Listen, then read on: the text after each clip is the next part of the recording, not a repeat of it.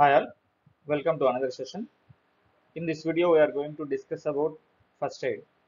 First aid is a very important topic for both the lay people and also the emergency medical technicians who will be going on the field. I am Dr. Prakash Babu, Associate Professor of Emergency Medicine. So, what is the definition of first aid? First aid is any help given to sick or injured until a full medical support is available for them, or provision of initial care during any illness or injury, which is sudden in onset before the medical help can arrive and treat them. So, what are the goals of first aid?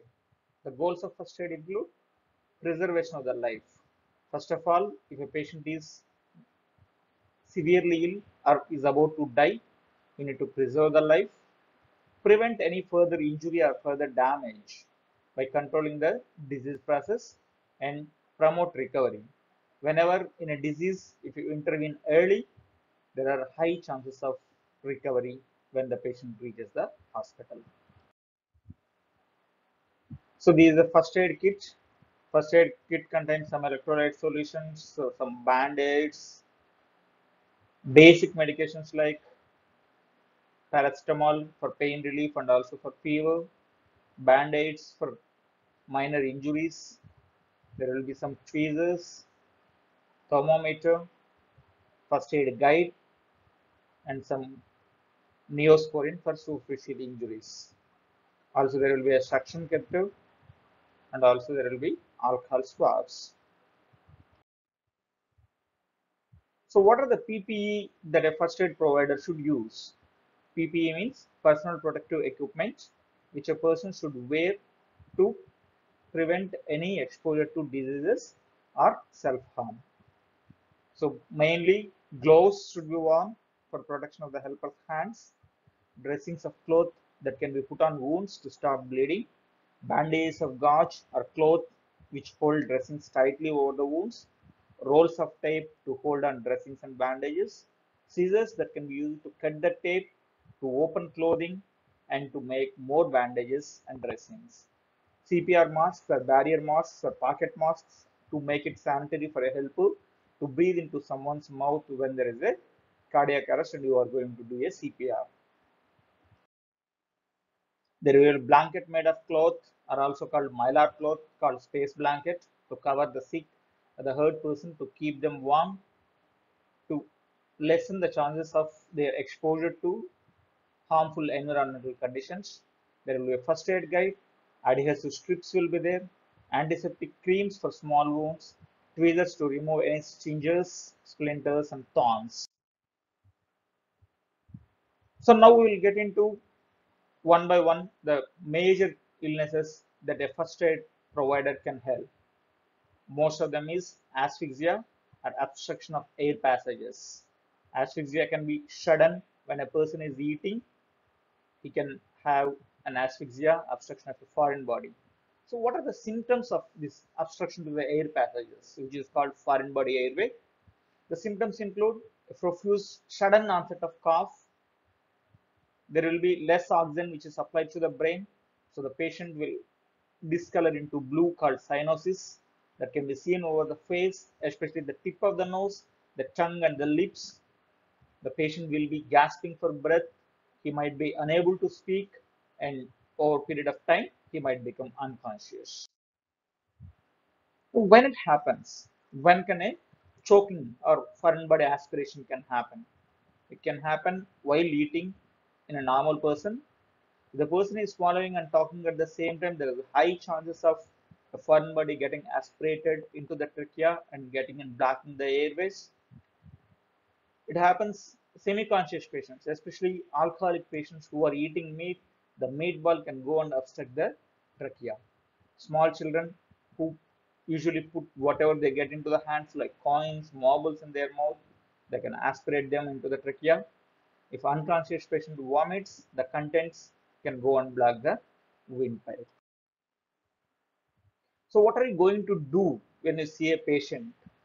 As I told the symptoms, if you look at the symptoms, you know the person is choking, and there is a sign called universal sign of choking, wherein the patient holds his neck with both the arms and suddenly either coughing or gasping for breath. The person is already coughing. That means there is a partial obstruction to the airway. There is still some air entering into the lungs. Encourage him to cough more vigorously so that the foreign body expelled forcibly out. The cough is weak, our patient is not able to cough, wherein it indicates a complete obstruction. And if the patient is still maintaining his posture, not become unconscious until now, we can use something called as Heimlich's maneuver, which we come to it a little later. The patient is unconscious and his patient are unable to maintain posture, start CPR as per the calls of the BLS guidelines. So this is the picture of Heimlich's guideline, Heimlich's maneuver. You go behind the patient, slightly bend the patient forward so that his head is slightly downwards, and then go behind the patient, make a fist with your dominant hand and hold it in the epigastric region that is just below the sternal bone. Sternal bone is the midline bone. Below that you have to make your fist, and with the other hand encircle the patient and with the other hand hold your fist, and then suddenly give a blow backwards and upwards, a forcible blow. Keep repeating that until a foreign body is expelled and the patient becomes unconscious. The foreign body is expelled, the patient will be able to breathe normally and he will be able to talk. Or if the patient becomes unconscious, you have to make him flat and start CPR as per BLS protocol. Suppose if you are dealing with a child wherein your fist is too large, what do? You kneel behind the patient, make them bend forward slightly, and use your forearm. With your forearm just below the rib cage, you encircle. With the other hand, you hold your wrist and then give similar upward and backward thrust all of a sudden. So what is the principle behind this Heimlich maneuver? Heimlich maneuver works by, yes, lungs are filled with gas, air. When you suddenly thrust over the chest and the abdomen, there is sudden increase in intrathoracic pressure. With the increase in intrathoracic pressure, whatever air that is contained within the lungs tries to come out forcibly. Along with that force, the foreign body can be expelled. That is the principle behind doing a Heimlich maneuver. If you are dealing with an infant, instead of Heimlich maneuver, you will do something called as Baglos and chest thrusts. Kneel on a chair, make the baby in your lap. First, you will be giving back blows. Lay the baby face down on your forearm using heel of one hand. Give firm back blows between the shoulder blades. And then you will turn over the baby and give chest thrusts. Lay the baby face down on the forearm. Place two fingers in the center of the baby's chest and compress the breastbone at least 1.5 inches 5 times. Repeat the process until the foreign body is expelled or the baby becomes unconscious. The baby becomes unconscious, you start CPR as per pediatric BLS protocols. The next most important injury that can happen is bites and stings. This is very common. The symptoms include there will be a wound at the bite site, swelling, pain, and sometimes bleeding can be there. You have to cleanse the wound with soap and water to remove any toxic material from the wound. Apply iodine containing antiseptic solution so that you prevent any secondary infections. Apply ice or cortisone ointment for infect stings. Try and find sting and remove by scraping the skin. Instead of using tweezers to remove the stings, take a hard cardboard, scrape across the skin to remove the stinger.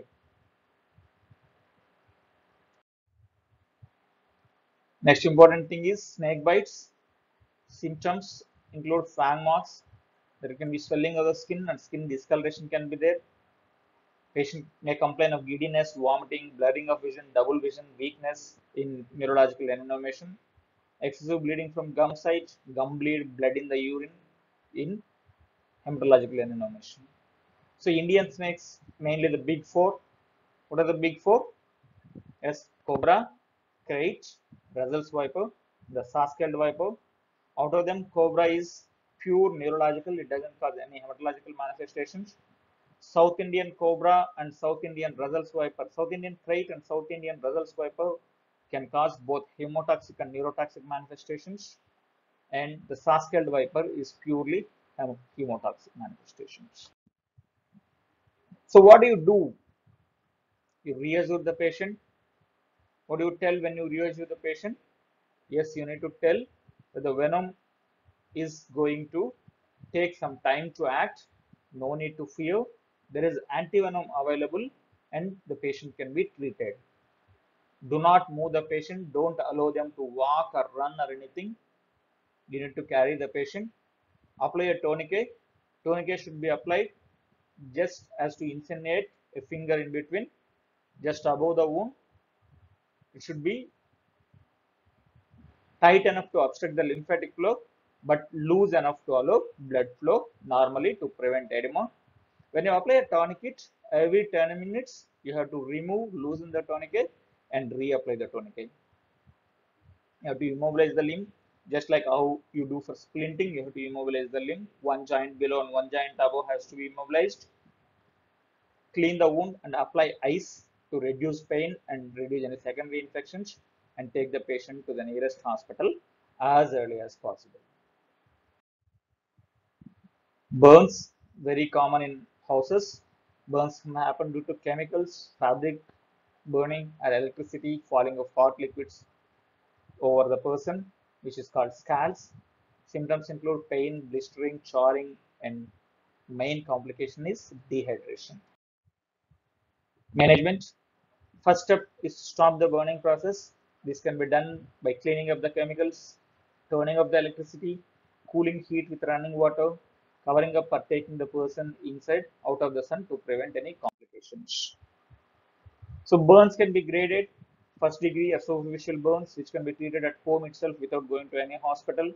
The burn only affects outer layer of the skin, causes swelling and some redness, which can be treated by antiseptic solutions provided in the first aid kit.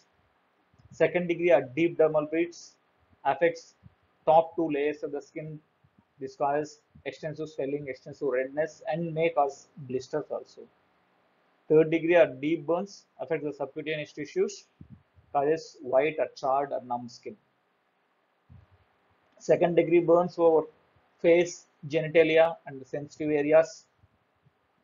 And the third degree burns are called major burns. All major burns patients should be taken to a hospital for further management. Flush the burned area with cool running water for several minutes. Do not use ice.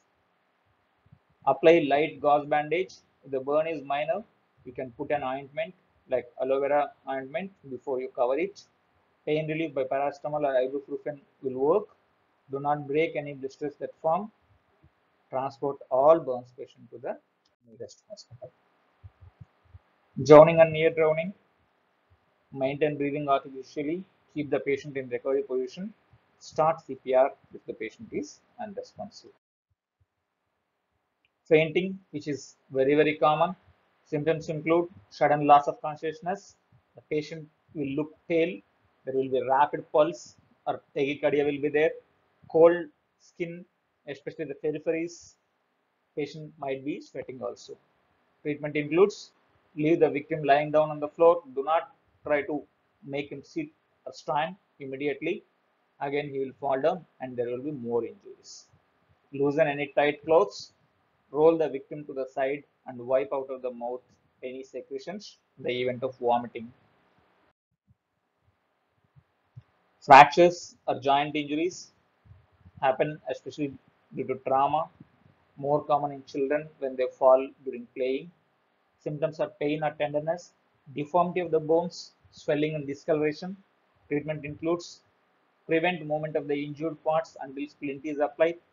Treat for any shock if present. Give oral fluids. Splint the entire limb before moving. For sprains, elevate the affected part and apply cold compresses. Elastic bandages may be used for immobilization. Heat exhaustion. Symptoms include pale clammy skin, profuse perspiration, weakness, headache, and possibly cramps. Treatment includes rest, cool atmosphere with fan, cool water by mouth. Heat stroke, a more serious form of heat injury, wherein the patient will have high temperatures, hot, dry skin, rapid pulse, possibly unconscious.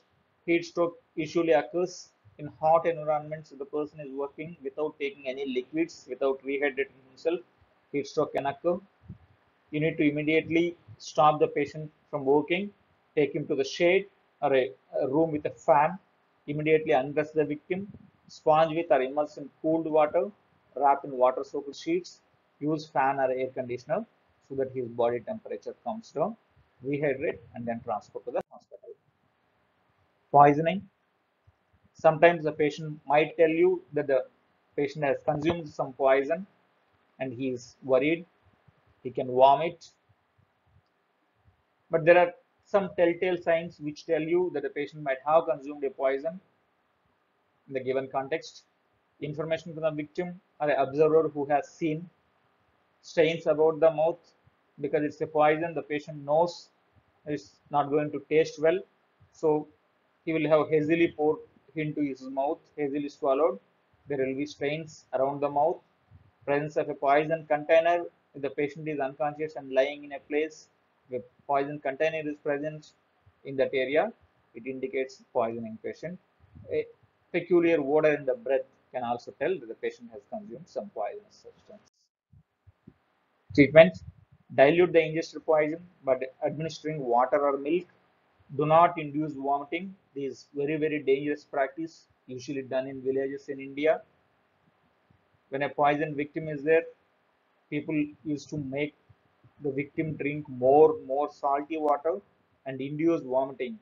It can increase the damage.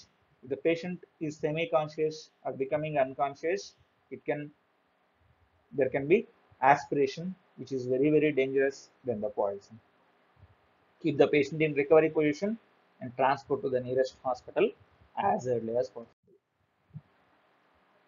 Severe bleeding, apply pressure over the wound with a band of sterile gauze or other clean material. If the bleeding continues after a pressure is applied and no fracture is present, elevate the wound. If bleeding still continues, apply pressure to the blood vessels leading to the area, especially in arm, just below the armpit in the legs. Press against the groin where the thigh and the trunk join. Use a tourniquet even if the blood bleeding is continuing, even after pressure applied against the arm. Electric shock. Separate the victim from the source without touching directly. So scene safety is the first step whenever you approach any victim. Reassure the patient that nothing is going to happen. Keep him lying on the floor so that he will not faint or any neurological manifestations will not develop. Give enough oral fluids, CPR if the patient is unresponsive. So I think I have covered almost all the major disorders that can occur in the pre-hospital and where a first aid can save the lives of the victims. If you have any doubt, you can post me in the inbox or directly message me. Keep looking at the channel for further videos. Thank you. Thank you so much.